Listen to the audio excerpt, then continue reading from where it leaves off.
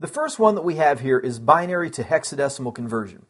We have a very long binary number, 1, 0, 0, 1, 0, 0, 1, 0, 0, 0, 0, and so on. Now, what we want to do is actually start from right to left, breaking this out into sets of 4. So we have got 1, 0, 0, 1 as our first set of 4. We have got 0, 0, 1, 1 as our second set of 4, which we can see here.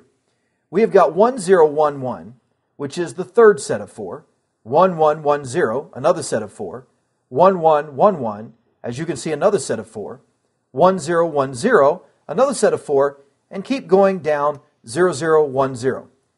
I'm trying to get a desired effect here. 0, 1, 0, 0, oh boy, what do I have left? Well, up to this point, all that is left is a 1.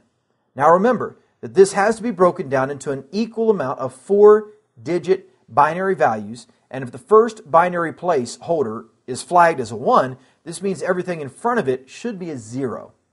So we're going to pair this with 3 zeros. 0, 0, 0, 1, because it's equivalent to the exact same thing. It does convert to 1.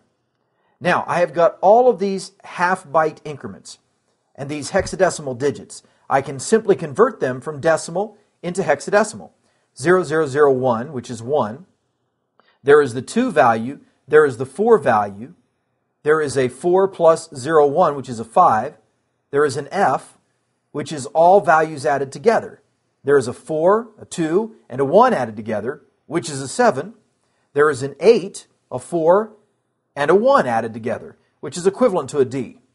There is an 8 and a 4 equivalent to a C, a 12, and finally there is an 8 and a 1 equivalent to a 9. So this value in binary is actually equivalent to 1245 F7 DC9 in hexadecimal. And we have just completed a hexadecimal conversion from binary to hexadecimal.